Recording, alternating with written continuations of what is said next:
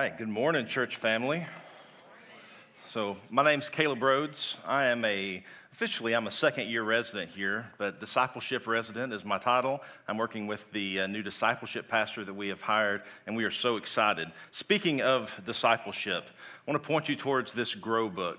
You know, as a church, our mission is we exist to lead all generations to love and follow Jesus. And this is a great example of what we are doing as a church to do just that.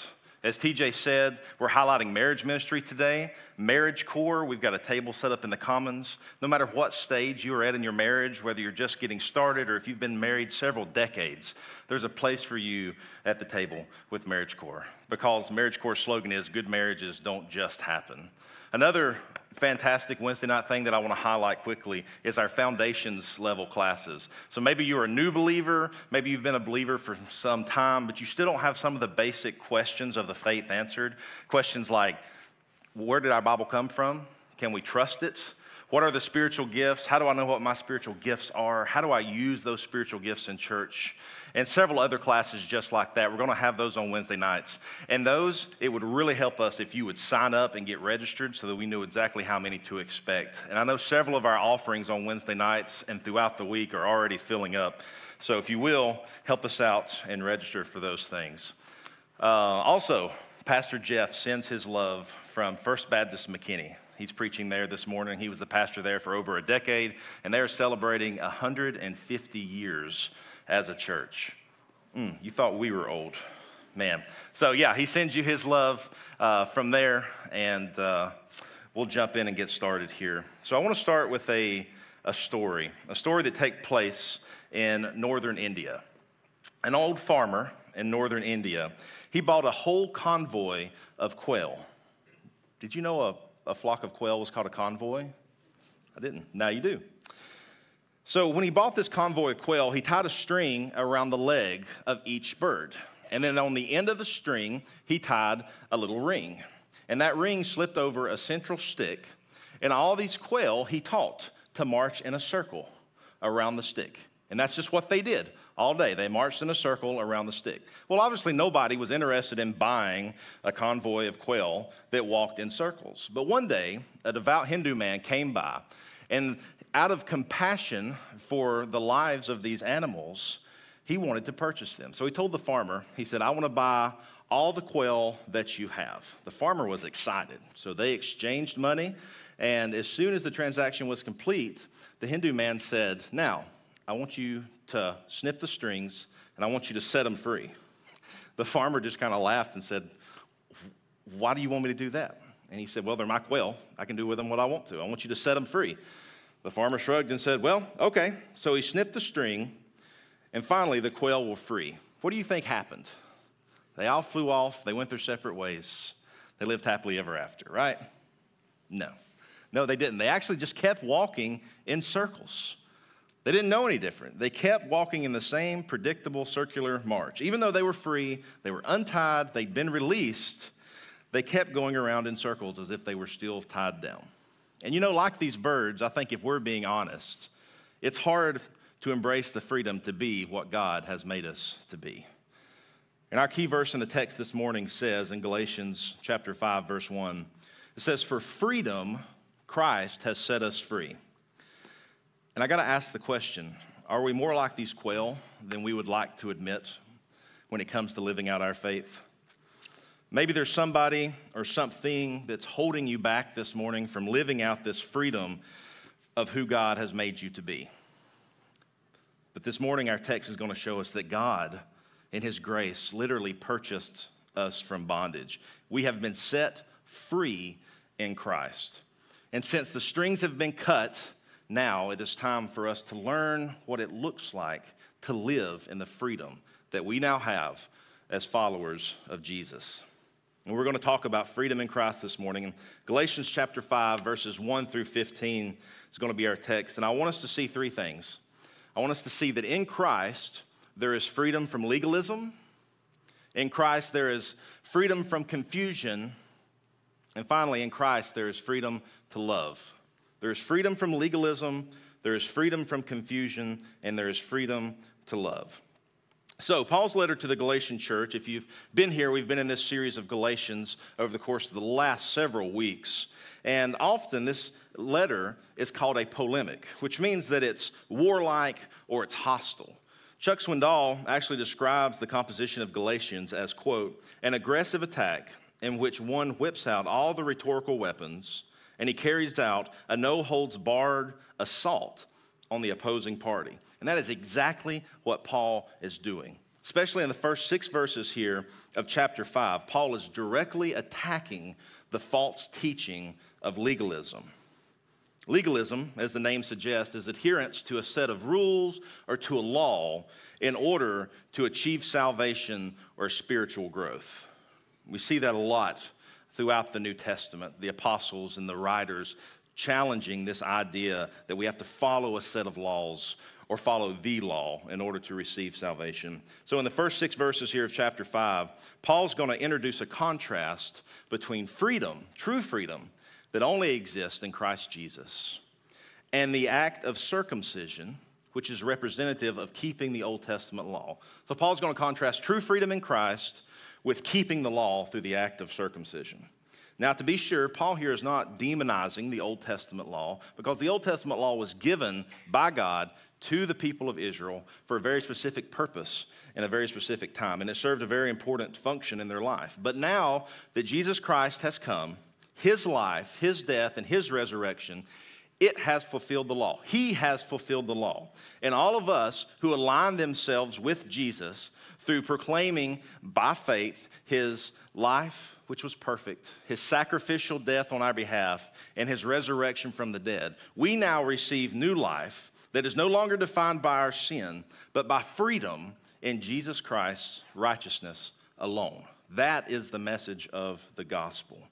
To simplify it even more, there's two ways. There's 2 ways to obtain salvation and be reconciled to God. One, keep the whole law and be perfect. If you're sitting here this morning, listening to me speak, if you are speaking this morning from the stage, you already messed that one up. None of us are perfect. I don't think that's any news to us. So we're only left with our last option. Our only hope is to receive the free gift of salvation that comes through faith in Jesus Christ. That is our only hope for this life and the next. And Paul is reiterating this over and over to the Galatians. So in the first 6 verses here, we're going to see our first point. In Christ, there is freedom from legalism. Follow along with me as I read verse 1. It is for freedom that Christ has set us free. Stand firm then, and do not let yourselves be burdened by a yoke of slavery. Mark my words. I, Paul, tell you that if you let yourselves be circumcised, Christ will be of no value to you at all. Again, I declare to every man who lets himself be circumcised that he is obligated to obey the whole law. You who are trying to be justified by the law have been alienated from Christ. You have fallen away from grace. For through the Spirit we eagerly await by faith the righteousness for which we hope. For in Christ Jesus, neither circumcision nor uncircumcision has any value. The only thing that counts is faith expressing itself through love. Now, if I had to guess, I would say that many of you are sitting here thinking, Caleb, not one single time this past week have I thought about or have I been confronted with the option of saying, I think I need to circumcise myself in order to ensure my salvation or grow in my faith. If you have, please come talk to me after the service, because I would love to know what is going on in your life right now. All right? We don't think that way, but we don't think that way because we're not Jewish. You see, in the Old Testament, God commanded the Jewish people to be circumcised as a sign of his covenant with them. So in other words, before Christ, if you were not circumcised, you were not in right relationship with God. And so the Judaizers are continuing this teaching, saying even though Christ has come, you still need this sign of circumcision in order to be right with God. But we know that that is not the case, since Christ has fulfilled the law.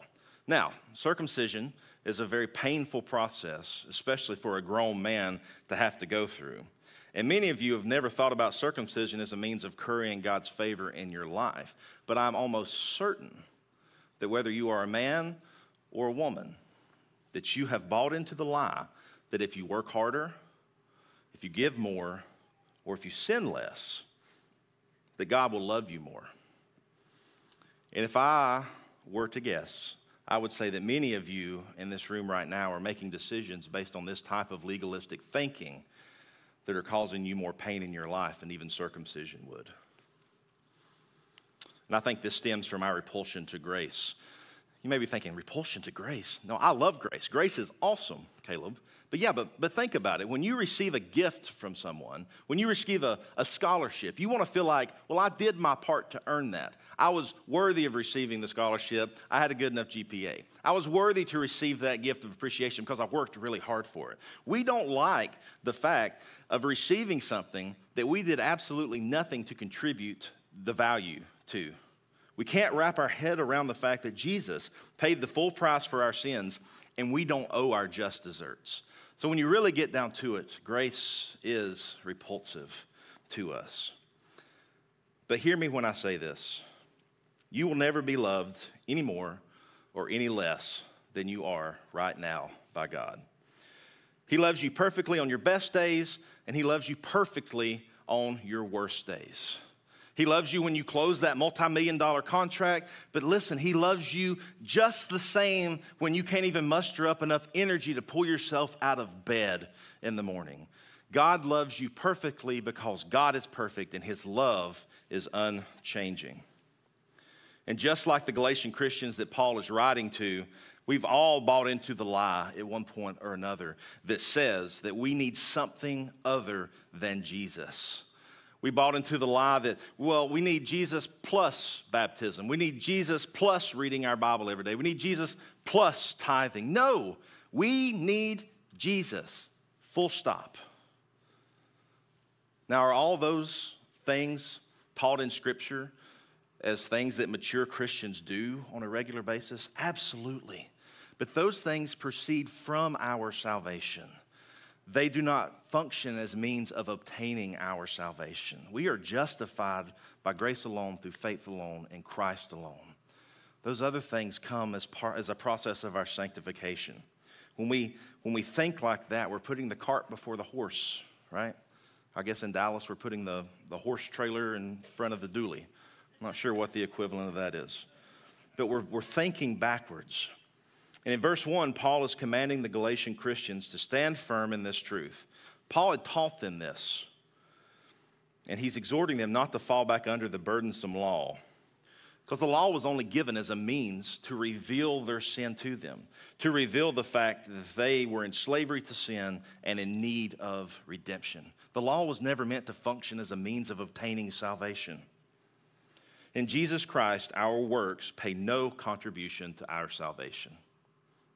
Let me say that again. In Jesus Christ, our works pay no contribution to our salvation. Jesus has freed us from this legalistic thinking.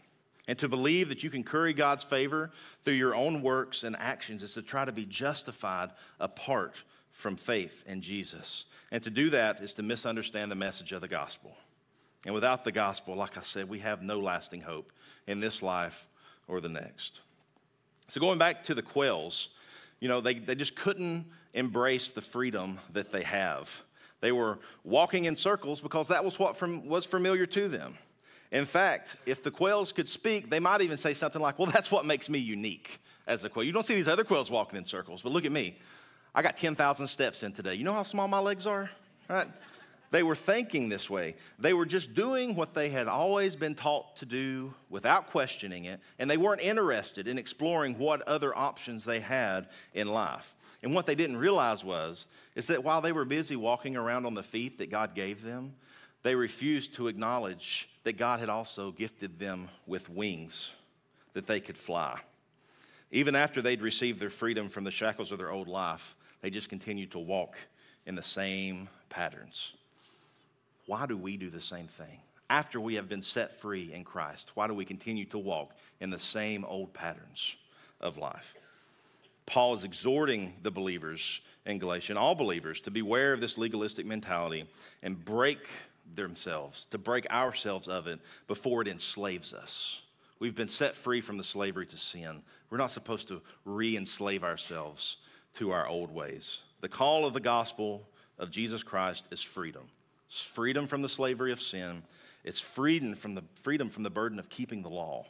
And Paul is commanding all believers here to defend that freedom with their lives. Now, I'll tell you a story. For those of you who don't know, I grew up in North Carolina. I grew up in a small town. And in this small town, I went to a small church. It was a rather large church for the size of the county, but in reality, it was a fairly small church. And this church was very particular about the way that you lived out your faith. Some might even call some of the things we did legalistic, all right? And I'll give you a couple examples that I think illustrate it well. One was our church had a very nice parking lot. It's very large. And so women during the week would typically come and they would just kind of walk circles around the church as a means of exercise and community. Well, over time, there were some men who decided, hey, I don't have anything else going on. It's a great place to exercise. This was before the Greenway and all that stuff was built. So they too started coming and walking circles around the church and exercising. Well, that didn't last long. It got brought to the attention of the leadership of the church that it just didn't look good to have men and women walking together around the church. And they actually instituted a rule that men and women that could not co-ed walk laps around the church and exercise for fear that it would look like they were falling into temptation to sin. It's not a joke, not making that up. Another instance, we had a young girl who was a teenager who got her first job working at a gas station. And as you might guess, that gas station sold alcohol. Well, in the church covenant, it said that as a member of that church, you're not allowed to participate in the consumption of or the buying and selling of alcohol. Well, some people had a huge problem with this young teenage girl working at the gas station selling alcohol. It wasn't her gas station. All she was doing was ringing people up. But it got brought to the deacons, to the leadership of the church, that something needed to be done about this young girl who was participating in this heinous act of scanning alcoholic beverages during the week. Now, nothing ended up being done about that, but I'm just showing you as an example, it's this type of legalistic thinking that enslaves us. This type of thinking is legalism, and Jesus has freed us from this mode of thinking. We've been given freedom in Christ, and we get so caught up in imposing a list of thou shalts and thou shalt nots on ourselves because we're scared if we allow ourselves to live fully in the freedom that we have in Jesus Christ, we're scared we'll mess it up. Well, let me give you some encouragement. You will mess it up. In fact, you have messed it up. But God, in His grace, still loves you, and your salvation is secure in Him.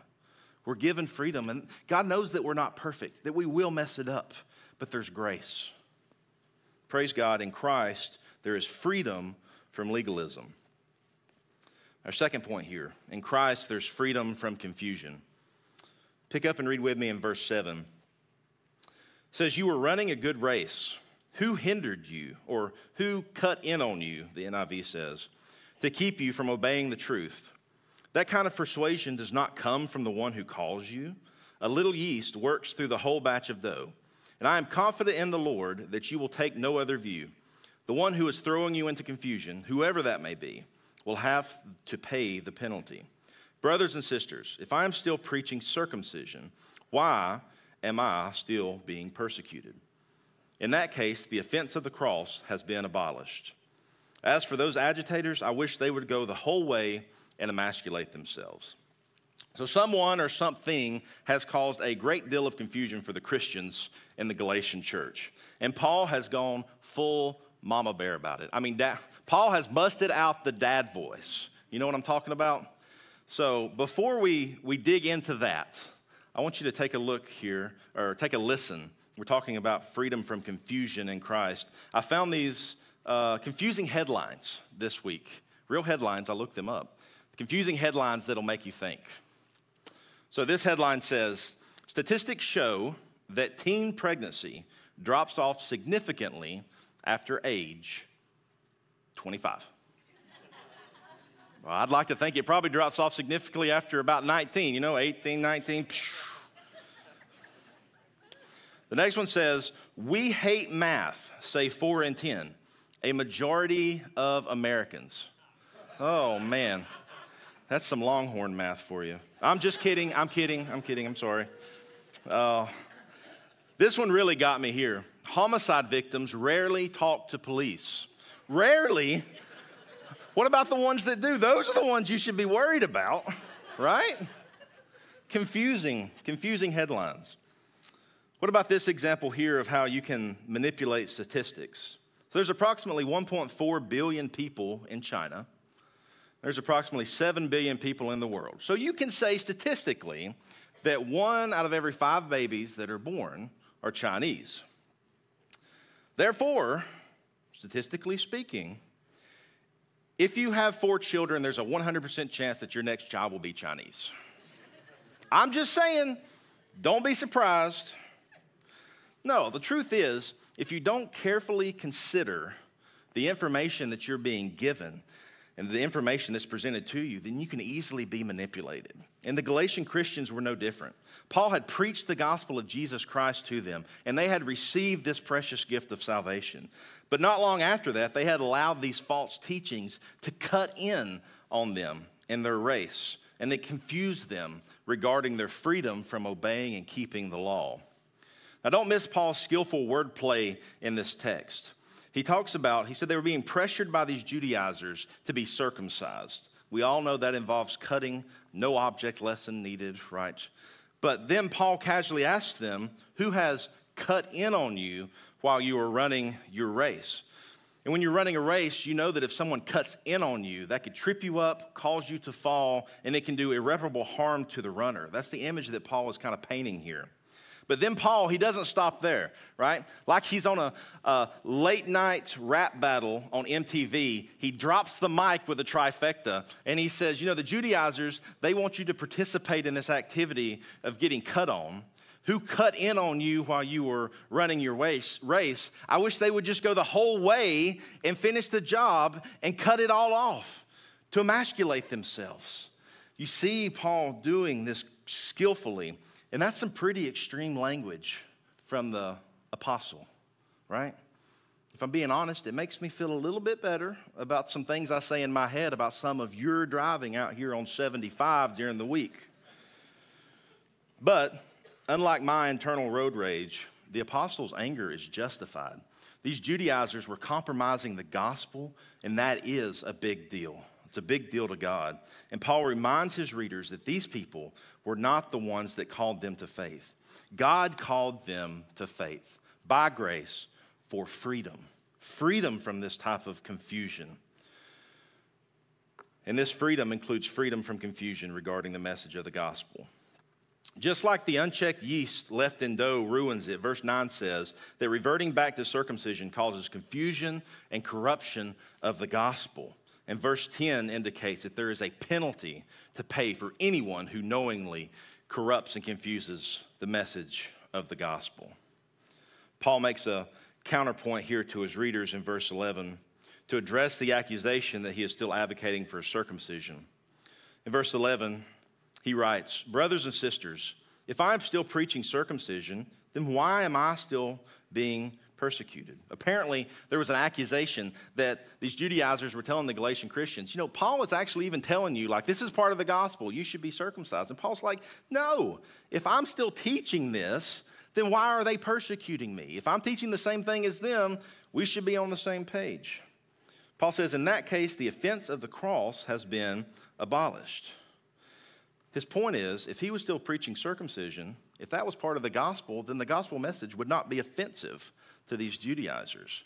Well, how do we know that it was offensive? Really simple. People are not persecuted for non-offensive things. People are not persecuted for non-offensive things. So this leads us to believe that the Judaizers were preaching Jesus plus circumcision, at least in part, in order to avoid persecution from their peers and from the Roman government. So you could say that they were altering the message of the gospel by making it to be more in alignment with the current non-Christian practices. These Judaizers, they may have said something along the lines of listen, I know you think that it will compromise your faith convictions as a follower of Jesus to get circumcised, but listen, if you'll just go along with it, just affirm it, and you will save yourself a whole lot of trouble and headache. Okay? Listen, you don't even have to be a vocal advocate for it. Nobody's asking you to hold a sign on the side of the road. Just don't speak out against it, and I think we'll be fine. But church, if Christians are no different than the rest of the world around them, then you have to ask yourself the question, has any real change even taken place in my life? Like I said earlier, I grew up in the mountains of North Carolina, and it was a very blue-collar community. It was a very Southern Baptist community.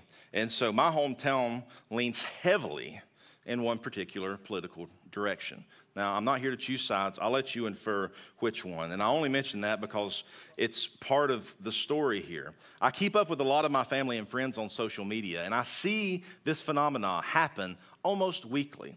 I see one of my friends or family members that proclaim to be a follower of Jesus, and I see them on social media, and they are absolutely berating the opposing political party and anyone else who would be, quote, stupid enough to vote that way, right? And I'm sitting here reading this, and I'm thinking, stop. You say you are a follower of Jesus, and then you are acting this way. You're sending a confusing message about who the Jesus you say you represent is and what his gospel says. Jesus has set us free from confusion. Why are you misrepresenting him and contributing to people's confusion? You know, as believers, we are not called to view people the way that CNN or Fox News or NPR does. We're called to view people the way that God does. Are we allowed to disagree, make our own opinions? Absolutely. Are we allowed to tear people down simply only to elevate ourselves up and our opinions as correct? Certainly not. If we don't conform our political worldview, our opinions on social matters, everything about our lives to model after Jesus, what are we even doing, saying that we are followers of him? When we proclaim to follow Jesus, and then we live a life that follows after the world, listen, we are just as guilty of confusing and corrupting the message of the gospel as these Judaizers were. I want to use the quail analogy once more here. Perhaps instead of telling people how confused they look, walking around in circles, maybe we invite them to fly alongside of us as we seek to live out our faith in Jesus Christ. That is discipleship. Hey, I love Jesus. I'm a follower of him. I don't know it all. I don't have it all right, but come along with me and let's do this together. That is discipleship. That is what we're called to do, not to confuse people. So in Christ, there's freedom from legalism. There's freedom from confusion. And finally here, there's freedom to love.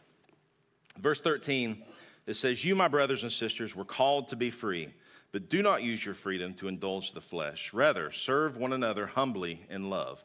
For the entire law is fulfilled in keeping this one command: love your neighbor as yourself. If you bite and devour each other, watch out, or you will be destroyed by each other. So here in these 3 verses, Paul gets really practical. He kind of switches from theology to orthopraxy. How do you live it out? Paul reiterates again what he said in verse 1, that we have been given freedom in Christ. And now Paul moves forward, giving some positive instruction about how to live this life so as not to remain in another kind of slavery to our own flesh and our own passions. Now, some may call this type of teaching on freedom, quote, being given a license to sin. Paul says, no. This is not an opportunity for the flesh to take over, leading a person deeper and deeper into vice, but this is an occasion for the Spirit to take control and guide the believer into righteous living. We're not throwing away all the constraints of life. We're not giving up reasonable boundaries we put away or put in place for ourselves. We are encouraging yielding to the Spirit and living in that freedom. But you know, freedom really is a scary concept. You ask the question, if we do take away some of these fences and barriers that we've put in our life and get rid of this confusing legalistic thinking, wants to keep us from being swallowed up by our own passions and desires. And Paul answers that question in verse 16. That's part of next week's text, and we're going to talk more about that, but the answer simply is yielding to the Spirit of God in our lives. living in the freedom that we have received, trusting that the Spirit that has been poured out into our hearts will guide us in that process of sanctification. Paul knows that true freedom only exists when we fully submit every aspect of ourselves to the leading of the Spirit. And according to Paul, the way we ensure that we are not abusing our freedom is by loving and serving others. Paul says in verse 13 to serve one another, but serve doesn't quite capture what it is that Paul wants us to do. The word there is actually the verbal form of a Greek word to enslave ourselves. But to say to enslave ourselves to one another is going a bit beyond what Paul is trying to say. The point he is making here is that we should be so heavily involved in the act of loving others through service that it looks as though we are enslaved to them in love.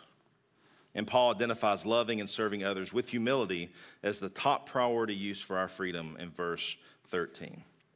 And you may ask, well, is it really that simple? Does serving others in love really capture God's standards for Christian living and behavior? And in verse 14, Paul says, yeah, it is. You love God, you love others. And Jesus taught the exact same thing. Loving God and loving your neighbor. By doing that, you are fulfilling the law. Paul goes and he finishes here in verse 15, and he uses some colorful imagery to capture the ugly consequences of abusing your freedom.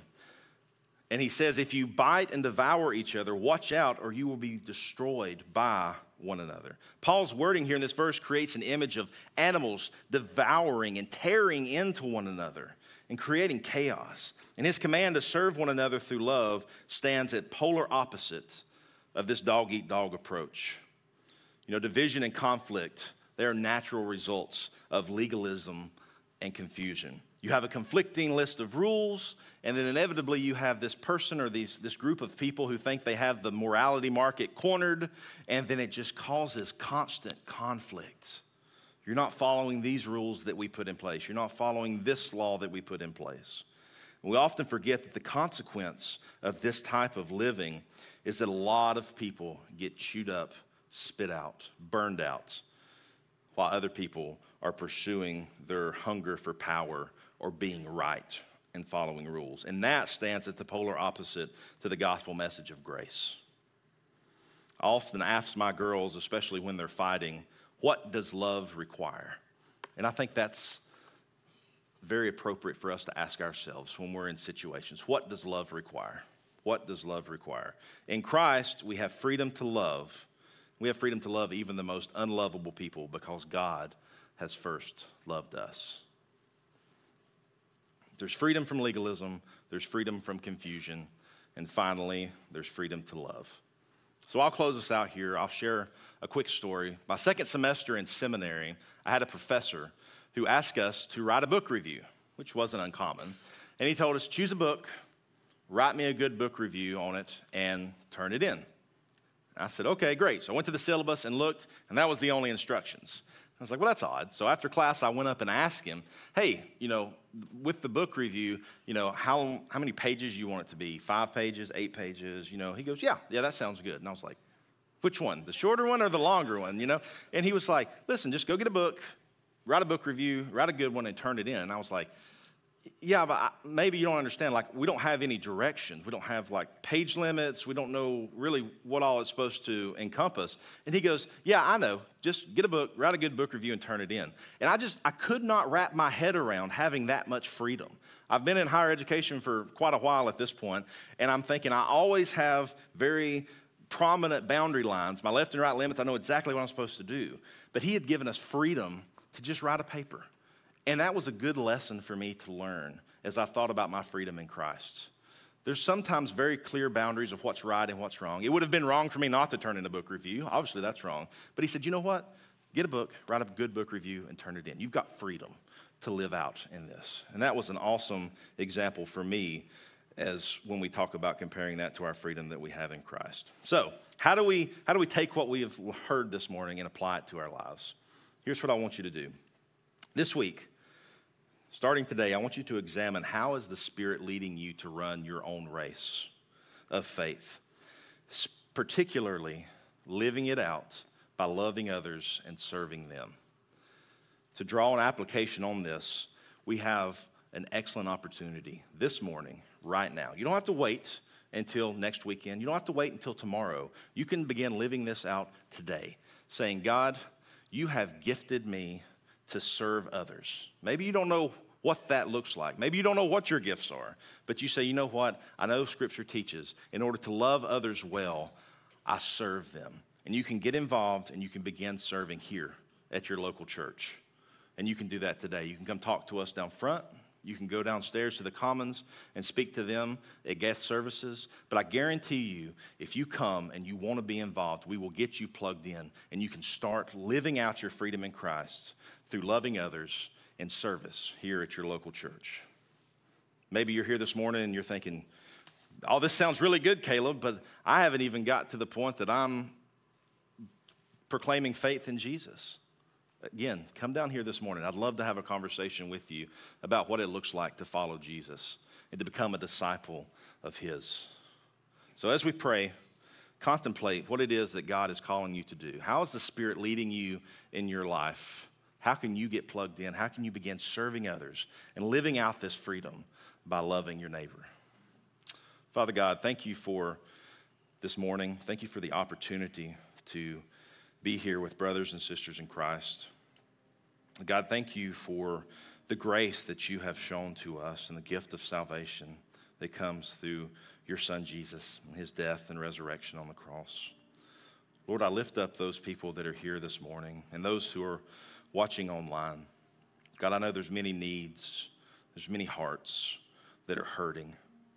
God, there's so much pain and suffering and loss in this world.